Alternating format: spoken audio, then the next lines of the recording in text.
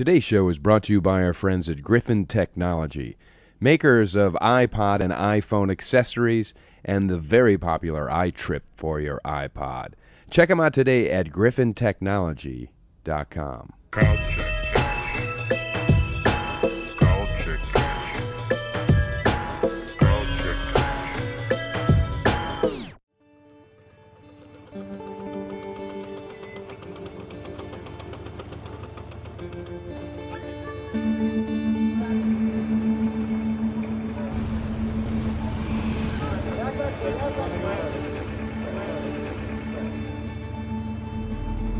Yeah, we have a short time. I have to go because I have to change this. The security of this house is not good. Some of the neighbors, they have contacted, and also they said that's good that I leave this house. I'm going to another house. میگم ما از پودینه بعدش می آمد دان غاری سبز. نمیشه امروز زنا بس داشتم چادری رنی. یک کسا به خاطر گپ منی چادری را پس کرده قرفی قایم از خیش قوم یا خودم دستم شد.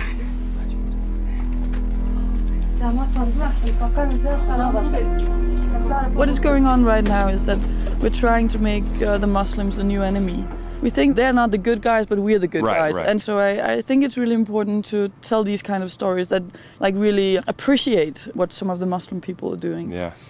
This is Dusty Wright with the Culture Catch, and we're standing at Sundance with the director of very, very wonderful new documentary, Enemies of Happiness, Miss Eva Mulvad. Americans can sometimes be naive about the politics and how they operate on the ground, and you've gotten a very personal story from a single point of view about a woman trying to get elected into parliament in a country that's been decimated by war for, 3 centuries now? First the Russians, and then the drug lords, and then the American invasion trying to rid the evil lords from the land. Why did you choose that subject? Did you want to impact Americans or all Westerners? Was there a reason that you went after this story? Was it a story somebody had shared with you? Yeah, I for a long time I thought it would be good to tell a story from one of these war zones that were not told in a journalistic way, because what we hear from there is very focused on all of the bad stuff, like the terrorists, the bombs, all the conflicts, and the journalistic way of telling it is sometimes a little bit black and white. And I thought I could have the opportunity to tell a story that would give us another vision of this place, like how it is to live there, how does it look in the streets, what kind of situation does everyday people have there, and not least I wanted to tell a story full of hope, like because what we hear from Afghanistan is always so devastating, Right. and there are a lot of strong people there, local people trying to make a difference in their country, and that's what this film is about. The way the movie is shot, it has a filmic quality. It's not your typical documentary look. It seemed guerrilla, but yet it seemed very beautifully shot for a documentary. Visuals, especially in documentary, is very important because that's our letters. That's what we use to tell the story. So we are in Afghanistan. We're in a country where we don't know the culture, we don't know the language. And I wanted something that didn't feel trashy. I wanted people to be drawn into it and have the feeling of how it is to be there. And also to separate the film from the more journalistic way of telling stories. I wanted not to tell to the head, but tell to the stomach, so that you get emotionally engaged. And that is through a lot of the visual things. You get that kind of effect. Now, how did the story come about? How did you migrate into the process and find Malali? We heard about her. She's Malala Joy is a very famous character in Afghanistan. But it was difficult to find her, like physically. Yeah, I was going to say she's always in hiding and all. Yeah, she lives undercover and she doesn't trust people. Like, so you need to be a little bit, like, work a little bit around that. But I didn't know exactly how her everyday life was. But I was very happy that a lot of normal people come to her. She doesn't leave a lot. She has a secure area where soldiers in both ends of a street blocking a whole part of town where she lives, and she has her office, and people, they come to her there because she can't leave and run around town. It's too dangerous for her.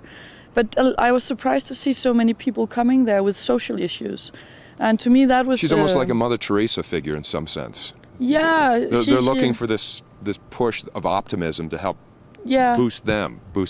Yeah, it's true, because in the film there's, for example, a young 13-year-old girl who comes to the office because she has to be married to an old man and she doesn't want to do that. He's 80 years old. Yeah. در این حال حوصله کو روی خور از دست نتخوری رقم تو بیخ روز برات لاغر میشه داش خو حداقل همی که تو از نواسش کرده خورتر استی یکی امروز چند زن داره آدم تریاکی است تریاک فروش از خوی کل چیزا رو تو به من گفتی نی یادم است آره آخر گفتی من نمایو میخواد خود که سیومی تو را میخواد دیگر نما سواد نداره این خود سواد داره من صنف 5 خاطر که تریاکا مری حساب کنه سلا دار تریاک دار مردکه لنگ دستی شل پای شل و مادی تو دختر برم دار خیلی خود بدبخت مینه ما این که تو را اذیت میکنم ما به تو بار گفتم خوارک ما تو از اونجا نبرو. Malala is the only social system there, so they don't have a lot of places to go. And especially in this part of Afghanistan, it's very, very poor. And they have a lot of children living together in these houses, like maybe 10, 15 children together. So they play around a lot and they help out their families. It's very difficult to go to school there. Some of them does, but it's not all of the children who... They don't have enough space in the school for the children, so they try to somehow educate the children. But they need a lot of schools, not more. But well, children are children. They're playing around with whatever they have, plastic dolls that are totally broken or what. But it doesn't really matter. Right. They're very close to their parents, and they live together very closely in the families. Right. For you personally, was that the first time you'd been to that part of the country? Yeah. And what was that like psychically for you, emotionally?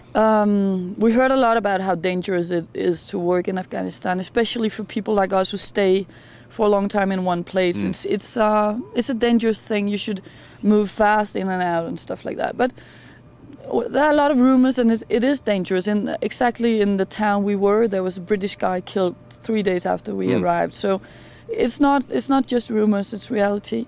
But we were very lucky. We tried to not be too naive, and we were surrounded by Malala Joya's security people. She has 12 bodyguards taking care of her all the time. So we were kind of part of that security system, and we tried to make we had some routines. Did you try to blend in with the people and wear the burqas? Yeah, we wore local stuff and local clothes, and we were only me and a British cinematographer, also a woman, and then two local, a driver and a translator. And that was just the 4 of you? Yeah, that was the crew. Well, that's remarkable. Yeah, but that was very good. So we could just drive around in a smashed up Afghan car, and when we were outside of Malala Joya's area, we just wore burqas, and then we couldn't be recognized.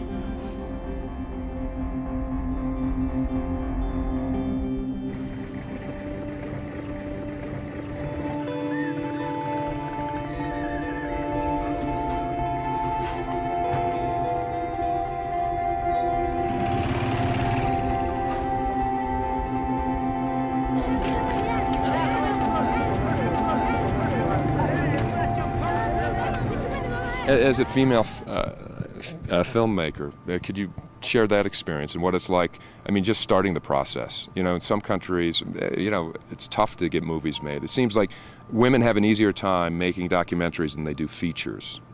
Yeah, it's like that in Denmark too. We have a lot of women that makes documentary films, and I think it's more compelling maybe to us.